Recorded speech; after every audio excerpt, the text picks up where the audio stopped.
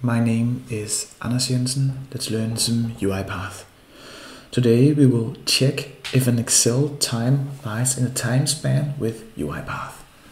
It was a case I found on a UiPath forum, and it could be a little bit tricky to solve. And the fact that this topic was posted 3 days ago and there has not been a single reply to him, that indicates that indeed it's a bit complicated. However, we can see how we can solve it so we can all do it. First of all, we have Sarah's data here. We have a column with dates. I think that's what Islam Tahiri means. And then we have a column with times. We won't use the dates, so we'll only use the times, this Islam Samara. I've reproduced the data in Excel, and we want to check if each one of these rows, the value from here, the time value, lies in the time span from 8:30 in the morning and 17:30 in the night. And we need to, or we will see that it is the 24-hour format. So let's see how we can solve that with UiPath. Let me show you my Excel data. I just created the two columns, date and time, and I just created 5 times. And we can see here that, let me just reduce the size a little bit.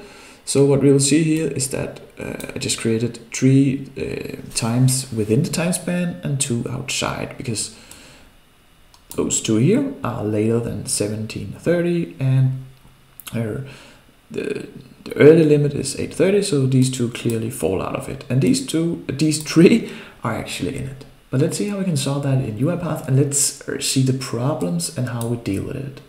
So first I will close this Excel sheet and I'll go to UiPath.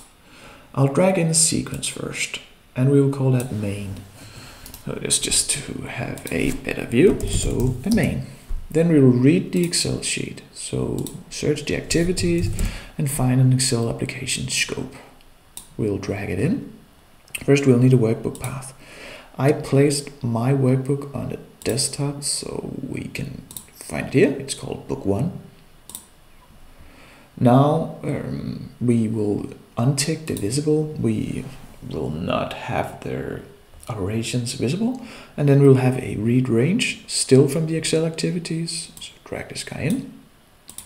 Sheet 1, that's my sheet name, so that's good. And then we will output it to a data table over here.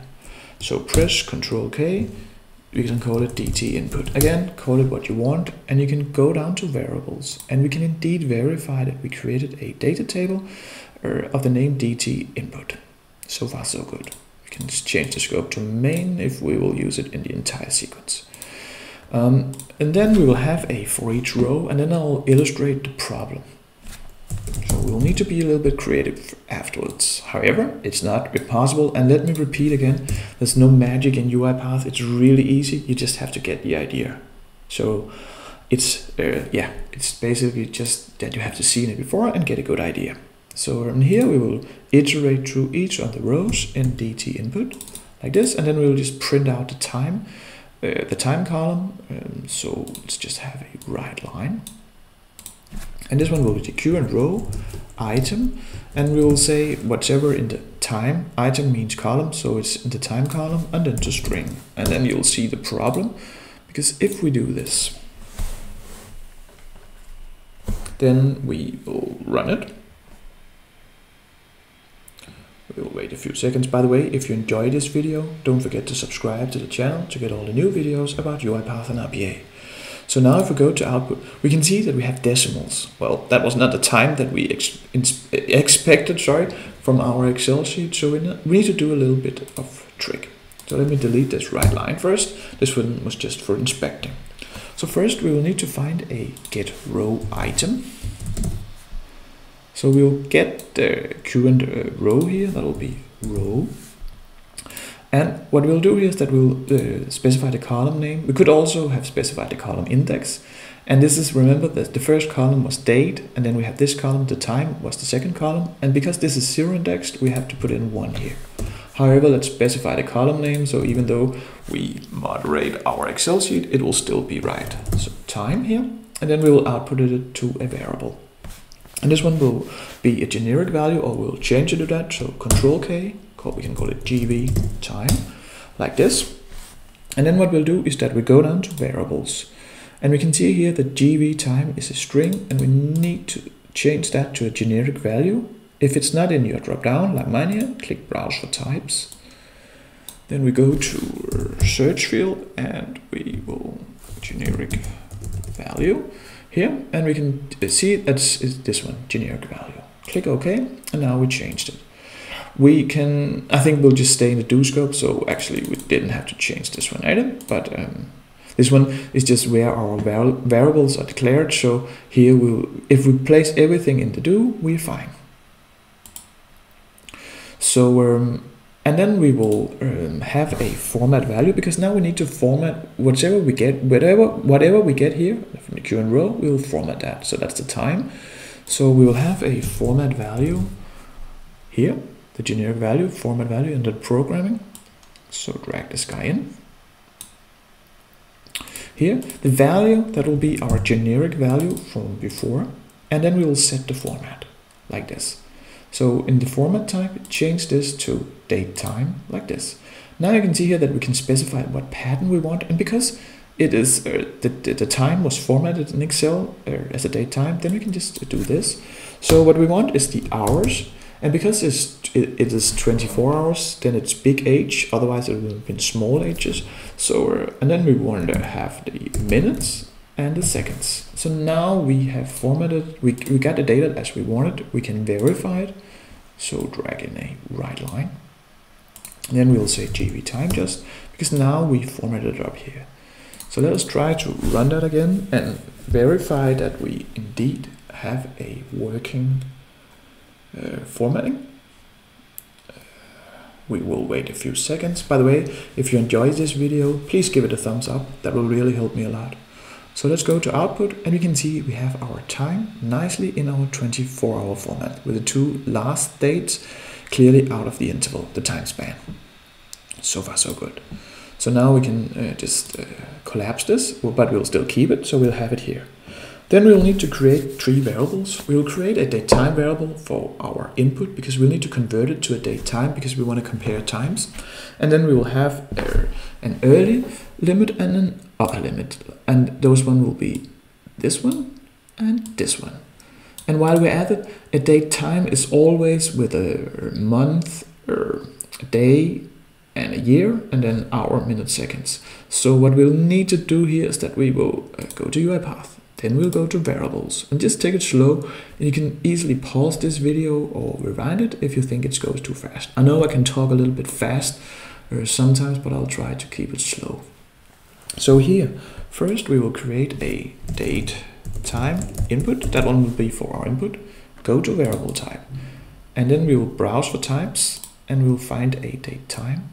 So, date. It's a bit,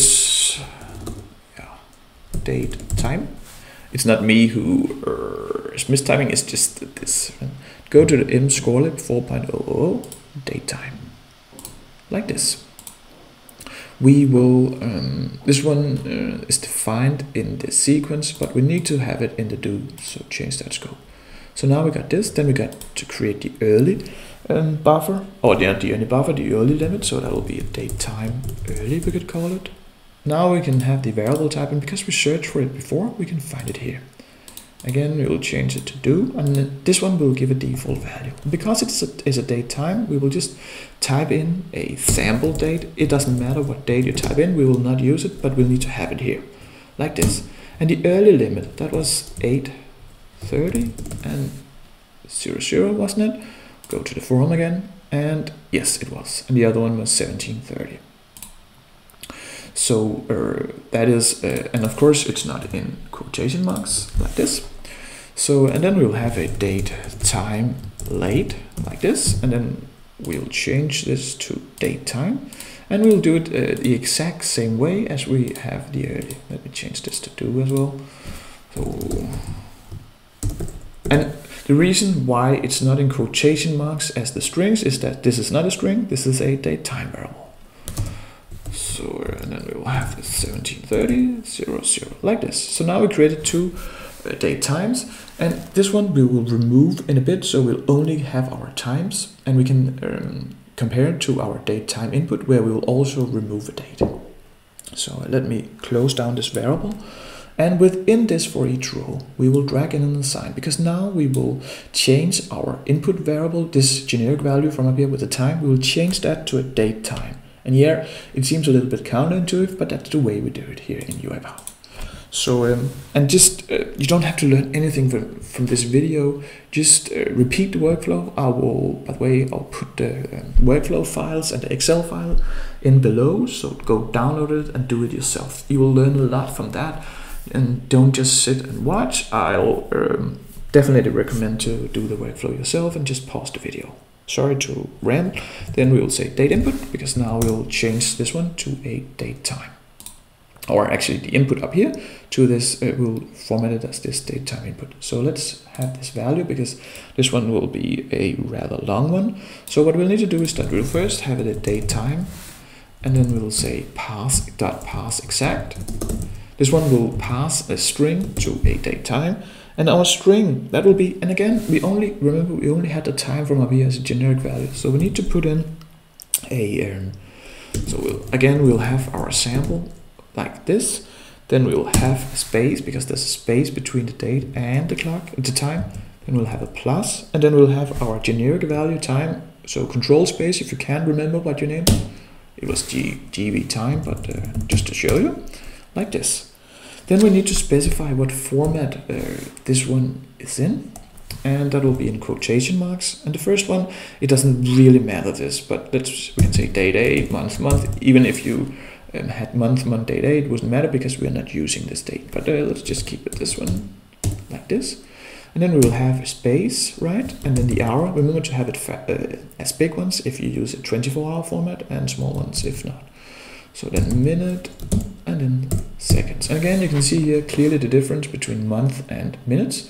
This one is with bigs, and this one is with smalls. So now we just need to have some culture info. So have a comma, and then we will say system. We use this, so press Control space, and you'll see the intelligence, sorry. Globalization, culture info, invariant culture, like this. We did that before. So now we change this one to a date time, and we will have this date in front of it. We'll need to do that. So now this is it. Now what we'll need is that we can do the comparison. So we will have an if still in our for each row here. So let's search for an if, like this. And what we need to do is that we'll first compare this to our early. This one needs to be later than early, so bigger than the early. And what we need to do is that we'll say date time input. And then I know we put in the same day, so we actually don't have to format it back to only time. But let me show you how to do if you have different dates. So we'll just say dot, and then we'll say time of the day, like this. So this one will give us only the time to work with. This is good if your dates wasn't the 1st January of 2020 like we defined, remember here. So say that we have some different dates and we only want to compare the time, then you'll want to have this time of the day instead of using it without. So now we have the date time input, time of the day, and we need to compare it to the early, date time early. So that one will be, bigger than the date time early, and again time of day, like this. Then we'll also have the condition that we wanted it to be before 1730. So we will have in the condition we will have an and, like this, then a space, and then we'll just do the exact same thing again. So date time, not the exact same thing, date time input, and time of day. And this one now, it has to be smaller than the date time late. So date time late, time of day again. So now if this condition is true, then we are in the interval. So let us drag in a right line. By the way, don't forget to subscribe to this channel to get all the new videos about UiPath and RPA. So now we are here. We can say date time input. Now we'll just write out that we are indeed in the interval for this one. So to string, we have our time. Then we'll say plus, quotation marks, space, and we can say it's in the time span, like this. So when we are over here, we're in the time span, we can copy this right line, paste it in the else, and then we go up to, and we have the text here, so we go up to the 3 dots here, so it's not in the time span. So now we created the workflow for Sarah, and we can see that we indeed have got it to work. We'll run it, and it will be, we can inspect the data, and we will see that we, give us a few more seconds, now we're here, and we can see that we have indeed created our workflow. So what this is, let me maybe, in this sequence here, we have a right line, so let me delete this and let me run it again, just so you can you not get interrupted with the data. It doesn't matter, it wasn't wrong, but we just have it to interrupt with our result.